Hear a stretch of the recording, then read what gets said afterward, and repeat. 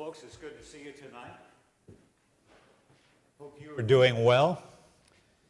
You come to hear something about the devil tonight. Just before services, I was talking with Sister Lisa Bahuslov, and she said that she had some of the kids in her class draw a picture of what the devil might look like. Of course, no one's ever seen the devil. None of us have, at least. I remember a story about a teacher in a pre-K class. She asked her kids in the class, said, "I want each of you to draw a Bible character for me."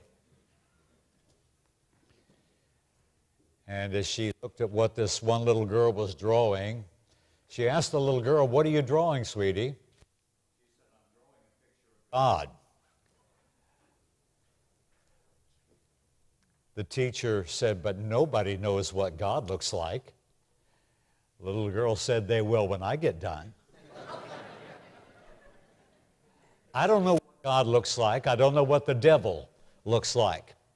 The Bible does not give us a physical description of such. But I do know this, that a lot of people are interested in the origin of Satan. And when we ask the question, where did the devil come from? The most common answer is this, that Satan was once an angel in heaven, the most beautiful of all the angels, but he rebelled against God and was cast out of heaven and became the devil.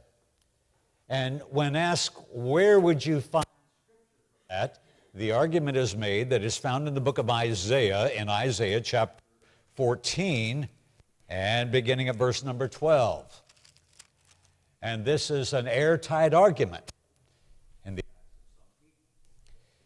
How are you fallen from heaven, O Lucifer, son of the morning?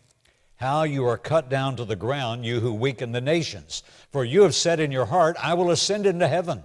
I will exalt my throne above the stars of God. I will also sit on the mount of the congregation on the farthest sides of the north. I will ascend above the heights of the clouds. I will be like the Most High. Yet you shall be brought down to Sheol, to the lowest depths of the pits. This is the prime passage that is offered for the origin of Satan. Someone says, well, it's pretty obvious, isn't it? I mean, after all, it uses the word Lucifer, doesn't it? And everybody knows that Lucifer is the name of the devil. Well, that sounds pretty good, but I think this argument ought to be examined, and we ought to take another look at it.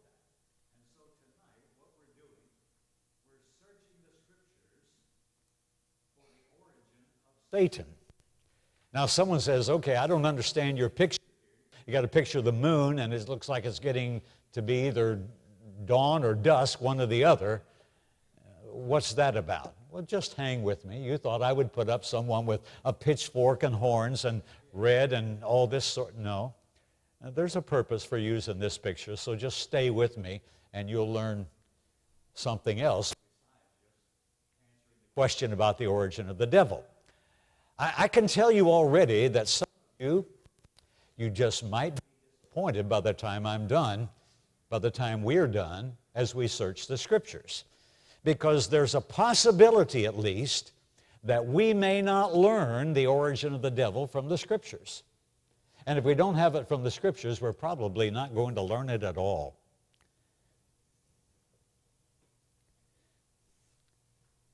It just might be that the origin of the devil falls into the classification of Deuteronomy 29:29, where it says the secret things belong to God, but the things that are revealed belong to us, to our children, that we may keep all the words of this law. And so if I never learn the origin of the devil, well, I can tolerate that, I think. That just might be something that belongs to the mind of God and not to you or to me. But I do know this, that what is revealed, I've got to study that and I've got to believe that. And let me tell you some things that are revealed about the devil himself. I'm going to begin our lesson tonight by giving you 4 things that we know about Satan. Now, there are obviously more than 4. I think I could easily populate a list of 10 or 15 things that we know about Satan. But I want to give you 4 because they are germane to our lesson about the origin of Satan. The first thing I'm going to say about what we know about Satan is that he is real. He is not a mythical creature. And the reason I say that, I'm going to go to Matthew chapter 4, and in verse number 1, Matthew 4:1, it says, "Then Jesus was led up by the Spirit into the wilderness to be tempted by the devil." Jesus treated the devil as a real entity, as an actual being, not something that was mythical, okay? And so since I believe in Jesus, you know, believing in Jesus settles a whole lot of questions. Have you ever thought about that? Someone says, I want to know, did that whale really swallow Jonah? And did Noah really have all those animals on the ark? And were Adam and Eve real people? Well, in those cases, Jesus addressed those things, and his answer was yes, yes, and yes. And so when you believe in Jesus, you've got a lot of questions answered.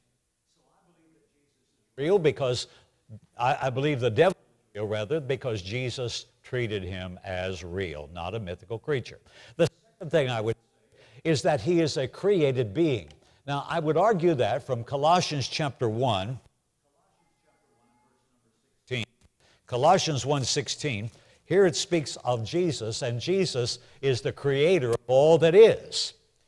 In Colossians 1:16, it says, by him, that is, by Jesus, all things were created that are in heaven, that are on earth, visible and invisible, whether thrones or dominions or principalities or powers, all things were created through him and for him. Verse 17 says, he is before all things, and by him all things consist. So whatever may exist in the entirety of the universe and the entirety of all the creation, Jesus is the creator of it. And since Satan exists, then Jesus must be the creator of Satan. Now someone says, why would Jesus create an evil being? No, you're drawing a conclusion that is unwarranted. There is no reason to believe that Jesus created this being as evil. Everything that God created, Genesis chapter 1, verse 31, everything God created, he looked at it and said, what? It was good. And so everything God made was good. And he made man and he made woman, and they were good. But they became evil, didn't they? And so it just may be that Satan was created, whatever kind of being he was created good and became evil. Someone says, well, I still believe that Satan is a fallen angel who rebelled against God, and he became the devil because God cast him out of heaven. Well, that's a theory that a lot of people hold to. And let me say this, it's probably as good a theory as any. But what we're doing tonight is not just saying, oh, here's a theory or this proposition or that.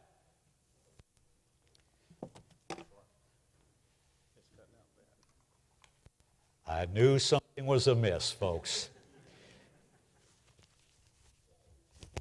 Is my tie straight now? Oh, thank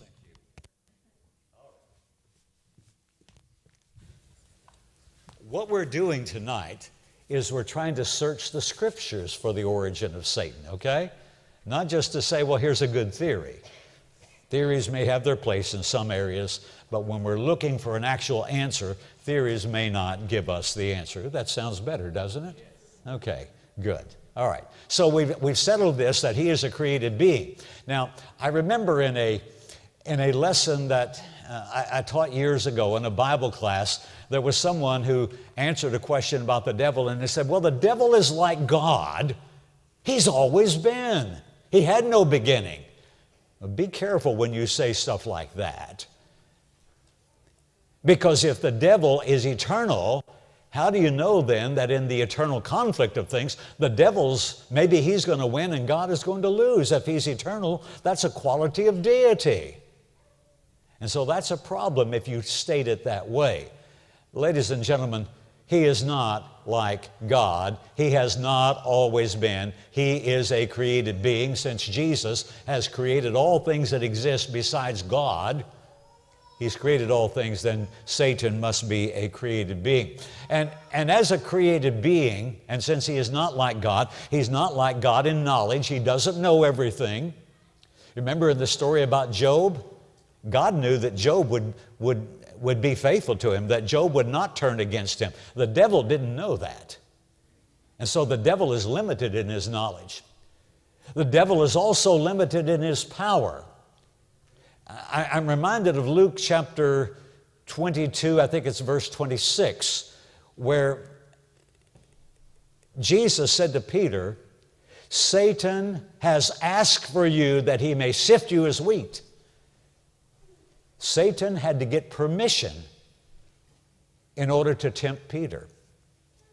In 1 Corinthians chapter 10 and verse 13, there the scripture says there's no temptation taken you but such as is common to man. God will with the temptation make a way of escape that you may be able to bear it. A lot of you have that verse memorized. Satan puts a temptation before us, and God does what? God makes a way of escape that we may be able to bear it. So there's a limitation on Satan's power. Can you see that? Another passage to look at is in Matthew chapter 12 and verse 26. Matthew chapter 12. And here Jesus, after casting out a demon, says this. And once again, he demonstrates that he has power that is greater than Satan. And he says this in Matthew chapter 12, verse 26. If Satan cast out Satan, he is divided against himself. How then will his kingdom stand? If I cast out demons by Beelzebub, by whom do your sons cast them out? Therefore they shall be your judges. But if I cast out demons by the Spirit of God, surely the kingdom of God has come upon you, or else how can one enter a strong man's house, plunder his goods, unless he first binds the strong man, then he will plunder his house. Jesus says, I have bound the strong man. Satan here is the strong man. Jesus has entered his domain and has bound him, plundered his house. What does that tell you? Satan's power is limited. So do not get the idea that Satan has some kind of unlimited power and that he can do anything and everything that he might want to do. He has to have permission in order to act. But here's a fourth thing about Satan. You need to know this, that he abuses Scripture. And I'm turning now to Matthew chapter 4 and verses 6 and 7. In verse 6, this is the temptation of Jesus. Satan said to Jesus, if you are the Son of God, throw yourself down, for it is written, He shall give His angels charge over you, and in their hands they shall bear you up, lest you dash your foot against a stone. He's quoting from the Old Testament, from the book of Psalms. Satan is quoting Scripture. Someone says, well, you know, my preacher, he quotes Scripture, so he has to be right. The devil quotes Scripture, but he has to be wrong, because he is misusing and misapplying the Scripture. Jesus answers him and says, it is written again. That is, it is also written. You've not given the whole story. You've only given part of the picture, but there's another verse that has bearing on this subject. It is written again, you shall not tempt the Lord your God. That's Matthew chapter 4 and verse number 7. But here's what I want you to see that's germane to our point tonight. Satan abuses Scripture. Now, as we do our search for the origin of Satan from the Bible, is it okay for us to just use any passage in any way that we want and pay no attention to context? You think that's a good idea? I think that's about as bad an idea as you'll ever find. Folks, when you go to the Bible, you've got to respect the fact that this is the Word of God, and you cannot make of it just anything that you want it to be. So here we go. And we're not going to abuse Scripture. I'm going to lock every verse. There's 4 verses that are used to speak of the origin of Satan that people say is the devil's origin. And we're going to stay in the context on every one of them, okay? Here we go. Here are passages that are misapplied to Satan's origin. First of all, we're going to Luke chapter 10 and verse 18. Luke 10, verse 18. And someone looks at this and say, wow, this nails it. Satan is a fallen angel. He fell from heaven. According to Luke, this is Jesus himself speaking. So we know now the origin of Satan. Be careful. Luke 10, verse 18.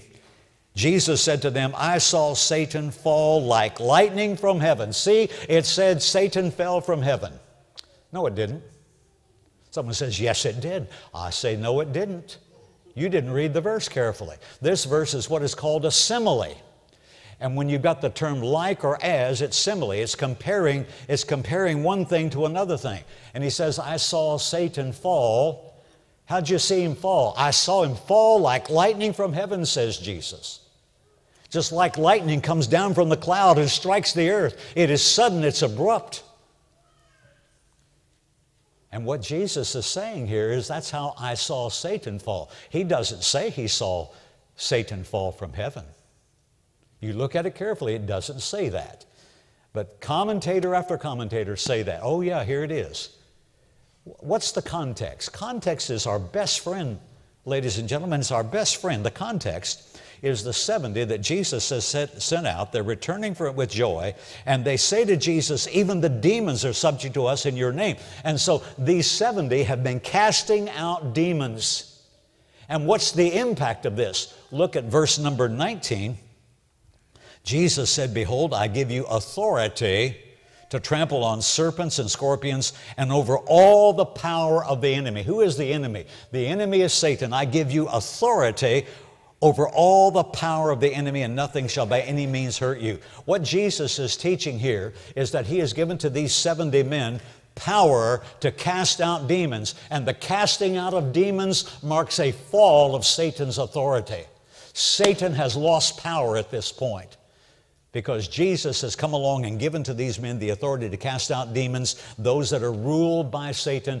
Jesus now has given these men power over these things. This isn't talking about the fall. It's not talking about the fall of Satan from heaven. It is rather talking about a loss of Satan's authority, a loss of his power. It has nothing to do with Satan's origin.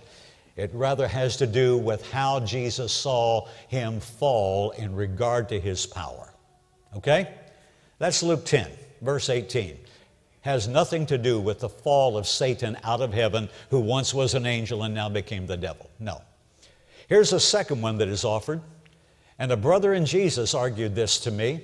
In Revelation chapter 12 and verse 9, here you've got a passage that speaks of Satan being cast out from heaven. There's no question it says that. Revelation 12 verse 9, so the great dragon was cast out, that old serpent of old, called the devil and Satan, who deceives the whole world, and he was cast to the earth, and his angels were cast out with him. And someone says, see, this passage clearly shows Satan's origin and fall from heaven. Again, if you isolate a passage from its context, you might be able to make it say what it does not say, but the text does not say that. Pay attention to our good friend. Who's our good friend? Context. And when you look carefully at the context, I've got to turn the page back to chapter 12, verse 1 of Revelation. I want you to know when this happened. Because if this is the origin of the devil, then it had to happen prior to Genesis chapter 3, because you've got Satan there appearing in the form of a serpent. So if this is Satan's origin, it had to happen prior to Genesis 3, right? Okay, now here's your problem. Look at chapter 12, verse 1. A great sign appeared in heaven, a woman clothed with the sun and the moon under her feet, and on her head a garland of 12 stars. You got to remember that the book of Revelation is highly dramatic, figurative, apocalyptic language that gives you these magnificent scenes of grandeur and detail and description in order that you might get a picture of what's happening. And so here this woman is portrayed. This woman is the people of God. And this woman, the people of God, gives birth to a child. Who do you think the child would be that comes from the people of God? Who do you think that might be? Somebody say it. Are you afraid to say Jesus? Go ahead and say Jesus. Okay, Jesus is the one who's going to be born from this woman. Now look at it in verse number 5. Well, verse number 2, she, being with child, cried out in labor and in pain to give birth.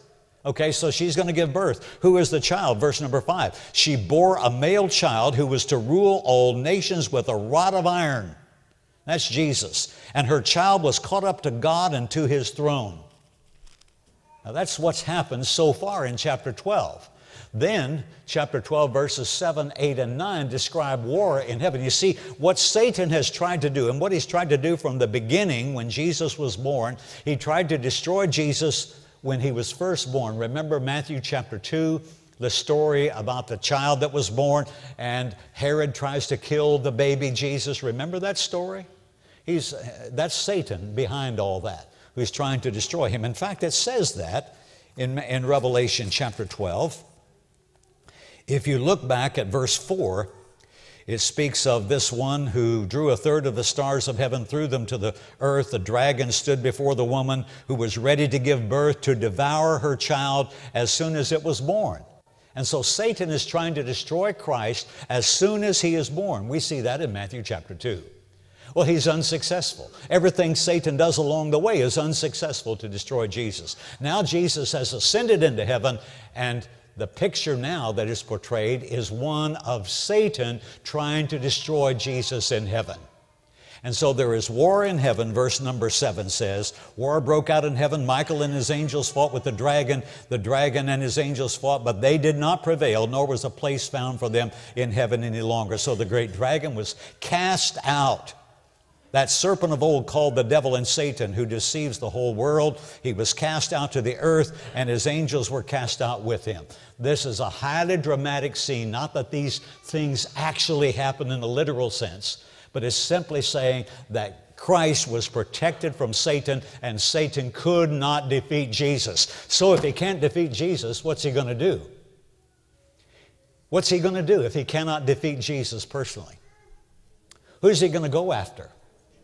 He's going to go after the woman, the people of God. And that's what you see in the remainder of the chapter. Look at the very last verse, 12:17. The dragon was enraged with the woman, and he went to make war with the rest of her offspring who keep the commandments of God and have the testimony of Jesus Christ. Folks, this is not the origin of Satan. It cannot be. Why not? Because whatever is happening in Revelation 12:9 happens after the ascension of Jesus into heaven. This can't be his origin. His origin had to be way, way before that. Someone says, well, the time factor really doesn't matter. Why not? Just because you say it doesn't matter doesn't mean it doesn't matter. This is not the origin of Satan. This is simply saying that Satan could not defeat Jesus, couldn't defeat him on earth, no way he can defeat him on heaven. So what does he do? He turns on you, the people of God.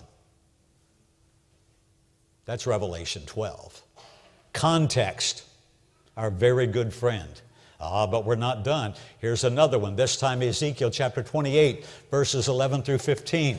Now you may not be familiar with this text, but those who advocate that Satan is a fallen angel, they're very familiar with it. Ezekiel 28, verse 11, moreover, the word of the Lord came to me, saying, Son of man, take up a lamentation for the king of Tyre. Ooh, be careful. Because it's telling us right off in the context who it's spoken to.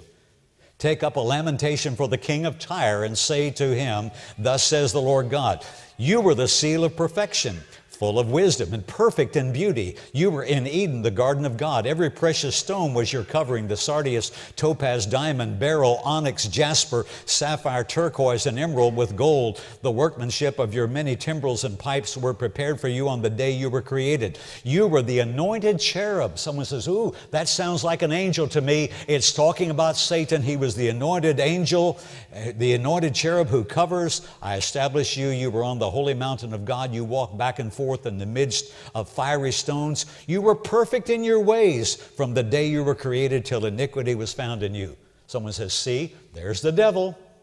He was created perfect, but sin was found in him, and he was cast down to the earth. It even called him a cherub. That's an angel. So here you've got the origin of Satan. Well, thanks to our good friend context, we can't conclude that. Because first of all, it said it was the king of Tyre, didn't it? Tyre was a city on the Mediterranean Sea. It was a primary trading city, a merchant city. In fact, if you read the next verse, verse number 16, by the abundance of your trading, you became filled with violence within. Satan is involved in merchant trading. Is that it? Context. You can't just pull these verses out. I'm going all the way back to chapter 26. In chapter 26, in verse number 1, this is Ezekiel 26. It came to pass on the 11th year, on the first day of the month, that the word of the Lord came to me, saying, Son of man, because Tyre has said against Jerusalem, aha, she who is broken was the gateway of the peoples. Now she is turned over to me. Tyre says, I'm taking over Jerusalem. I can do that. No one can stop me. I shall be filled. She is laid waste. Therefore, thus says the Lord God, because, behold, I am against you, O Tyre, and will cause many nations to come up against you as the sea causes its waves to come up. God is speaking against this nation of Tyre. Tyre actually had two parts. There was a city on the coast, and then there was an island city. It was all part of the same complex, and it was a beautiful, beautiful place. In fact, Tyre liked to brag about how beautiful she was. I'm looking at verse 1 of chapter 27 now. The word of the Lord came again to me, saying, Now, son of man, take up a lamentation for Tyre, and say to Tyre, You are situated at the entrance of the sea, merchant of the peoples on many coastlands. Thus says the Lord God, O Tyre, you have said, I am perfect in beauty. Just look at me, says the city of Tyre. How wonderful we are in this place. And so what Ezekiel does, he speaks first against the city, the nation, the land. Then he's going to speak against the king of that land. And so I'm moving to chapter 28 now. In chapter 28, the word of the Lord came to me again, saying, Son of man, say to the prince of Tyre, there's your ruler, Thus says the Lord God, because your heart is lifted up, and you say, I am a God. I sit in the seat of gods in the midst of the seas, yet you are a man and not a God. Now he's not talking about the city, he's now talking about the ruler of the city of Tyre. You are a man and not a God. Listen, this city was so full of itself that we said, hey, we're just perfect here. We are great, we're awesome, we're greater than anyone. In fact, I, the ruler, I am a God. And that was not uncommon among ancient rulers. That's something that happened a lot. You find a lot of examples of that in history as well as in the Bible. But look down at verse number 6. In verse number 6 of chapter 28, Therefore thus says the Lord God, because you have set your heart as the heart of a God, behold, therefore I will bring strangers against you, the most terrible of the nations. They shall draw their swords against the beauty of your wisdom. There's that beauty thing again. And defile your splendor. They shall throw you down into the pit, and you shall die the death of the slain in the midst of the seas. Is Satan going to die out in the ocean? Is that what we're to understand here? This is not about the devil. It's already told us that it's about the king of Tyre, and it calls him a man and says he's not a God. Continues in verse 9, Will you still say before him who slays you, I am a God? You just watch when the Medes and the Persians come against you, and when the Babylonians come against you, and when Alexander the Great comes against you. Let's see how long you can stand up and say, I am a God. No, you will not stand. Will you still say before him who slays you, I am a God, but you shall be a man and not a God. Over and over it keeps telling us that this is a man, but people say, oh, I think it's the devil. Well, you may think it's the devil, but the text tells us, context tells us that it's a man. Someone says, well, what are you going to do with all this? It says that you were the seal of perfection, wisdom, perfect in beauty. Listen, these words are spoken in irony. This is the disposition that the city of Tyre had. It's not saying that they actually were perfect or that there was never anything wrong with them. What it's saying is that this was the disposition of this city. You were the seal of perfection, full of wisdom and perfect in beauty. That's what you thought about yourself. But you're going to lose all that. Verse 13, you were in Eden, the garden of God. They regarded the city of Tyre as like being in Eden, but it was all going to be brought down. It says, you were in Eden, the garden of God. Every precious stone was your covering, talking about the beauty of the city itself. Verse number 14, you were the anointed cherub who covers. So there, that's it. The devil was a cherub. Cherub's an angel. This is the devil. He fell. The anointed cherub who covers is talking about the covering, the mercy seat on the Ark of the Covenant. Remember the cherub that were there on the Ark of the Covenant? The beauty, the magnificence of that Ark of the Covenant. This is how Tyre regarded itself. Really great, really beautiful, really wonderful. But God says, you're going to lose all this. You're going to come down and you're going to have nothing. And you're going to die the death of a man. You're going to die in the sea. And you're not going to have anything because your city will be destroyed the same as you will be destroyed. God had established this man, the king of Tyre. God had established this nation and this city. But because they were so lifted up with pride, God says, no, you're going down. Look at verses 17 and following. This is chapter 28, 17. Your heart was lifted up because of your beauty, and it was a beautiful place, to be sure. But your heart was lifted up because of your beauty. You corrupted your wisdom for the sake of your splendor. I cast you to the ground. I laid you before kings that they might gaze at you. You defiled your sanctuaries by the multitude of your iniquities, by the iniquity of your trading. Therefore I brought fire from your midst. It devoured you, and I turned you to ashes upon the earth. In the sight of all who saw you, all who knew you among the peoples are astonished at you. You have become a horror. You shall be no more forever. The city of Tyre brought down to nothing. That's the context. And context is our friend. But someone says, what about that Isaiah passage? You can't get around the fact that Isaiah in chapter 14 and verse 12, can't get around the fact that it uses the term Lucifer. Indeed, it does use the term Lucifer. But maybe we need to call our old friend context again. Maybe we need to ask context a few questions. So let's turn to Isaiah chapter 14. And indeed it is so in verse 12, how you are fallen from heaven, O Lucifer, son of the morning, how you're cut down to the ground, who weakened the nations. Someone says, well, this text is about Lucifer. Lucifer is the devil. This is the origin of the devil. Well, it isn't about Satan. It's about the king of Babylon. In fact, it says so. Look back in verse number 4 of Isaiah chapter 14. That you will take up this proverb against the king of Babylon and say how the oppressor has ceased, the golden city has ceased. It's interesting that Isaiah does the same thing as Ezekiel. He speaks first against the nation and then against the ruler of the nation. So I'm going to back up to chapter 13 and watch what it does. Chapter 13 and verse 1, the burden against Babylon, which Isaiah the son of Amoz saw. And so he's speaking now against Babylon, the nation. Now, as you go to chapter 14, verse 1, the Lord will have mercy on Jacob, that is, on the people of Israel, and will still choose Israel and settle them in their own land. The strangers will be joined with them. They will cling to the house of Jacob. Then people will take them and bring them to their place, and the servants, the house of Israel, will possess them for servants and maids in the land of the Lord. The people of Babylon are going to become servants to the people of Israel. They will take them captive, whose captives they were, and rule over their oppressors. It shall come to pass in the day that the Lord gives you rest from your sorrow and from your fear and the hard bondage in which you were made to serve. This is talking about the Babylonian captivity, and that it will come to an end. God's going to give them rest. When this day comes and the captivity ends, verse 4, that you will take up this proverb, or a taunt, as some translations say. You will take up this proverb against the king of Babylon. It is speaking against the king of Babylon and his high position that he held.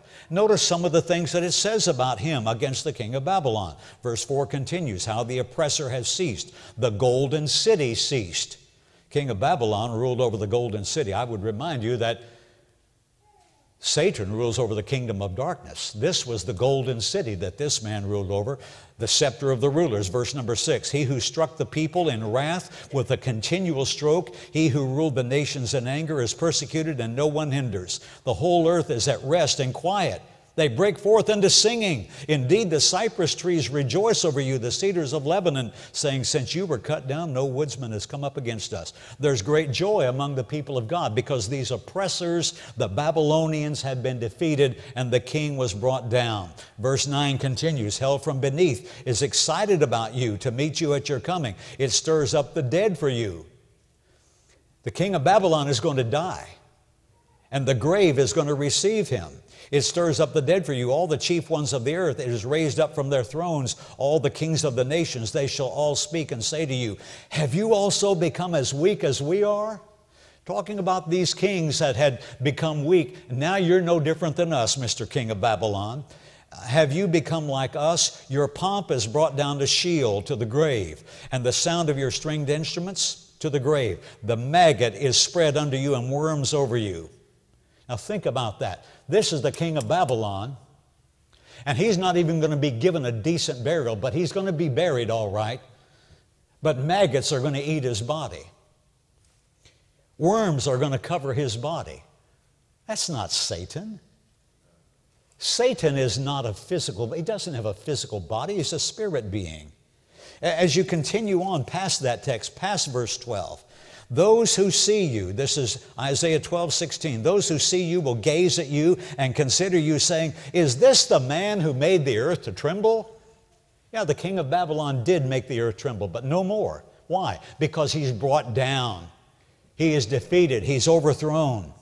Continue the reading. Is this the man who made the earth tremble, who shook kingdoms, who made the world like a wilderness and destroyed its cities, who did not open the house of the prisoners? All the kings of the nations, all of them sleep in glory, everyone in his own house. But you are cast out of your grave, not even given a decent burial. Like an abominable branch, like the garment of those who are slain, thrust through with a sword, who go down to the stones of the pit. Oh, there's so much more that could be said, but someone says, wait a minute, Isaiah 14:12 calls him Lucifer. And we know that Lucifer is a name of the devil. Well, I would say this, that Lucifer has become a name of the devil, but Lucifer is not found in the Hebrew text. Lucifer is actually a Roman name that is given to the morning star, to Venus. And if you have a center reference Bible, New King James, where it says Lucifer, look at your center reference, it says day star. If you have the New American Standard Bible, it says star of the morning. And the reason I use this picture, yeah, you got the moon up here, but here's your morning star. When you get up just at dawn in the morning, you can see Venus, the morning star. The idea of the bright and shining star, the first that you see or the last that you see before the sun becomes too bright. What it's saying is that the king of Babylon was just like this morning star. He was beautiful. He was arrayed in glory. But because he did not respect the position that God had given him, God now was going to bring him down. And that's exactly what God did. God brought down the king of Babylon. So the Babylonian king would die. Now, it was Jerome in the 4th century who postulated the idea that this text in Isaiah 14 is talking about the devil. Did you notice, as you read through this text in Isaiah chapter 14, read chapter 13 and 14, did you notice the devil is never mentioned once? It never says Satan. The only word there that even gives a hint in that direction is the word Lucifer. But it was Jerome in the 4th century in his translation called the Latin Vulgate who gave this name Lucifer here. It should have just said day star or morning star.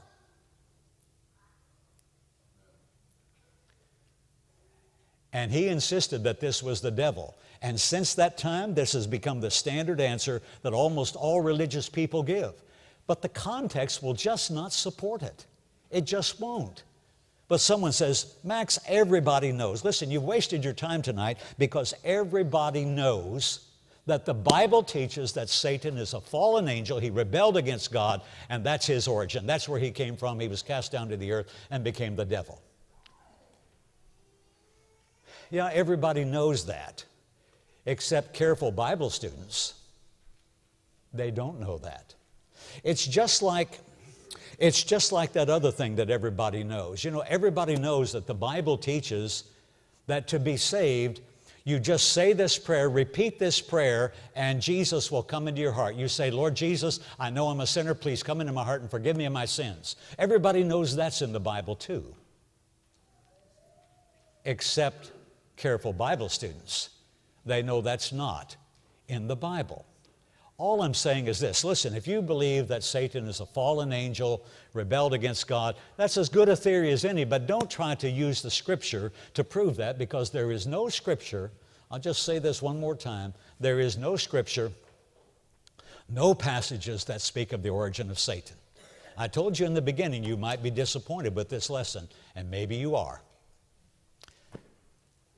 But we search the Scriptures, and the verses that people offer for the origin of Satan do not teach what they say it teaches. Context, your good friend. Don't pull these verses out of context.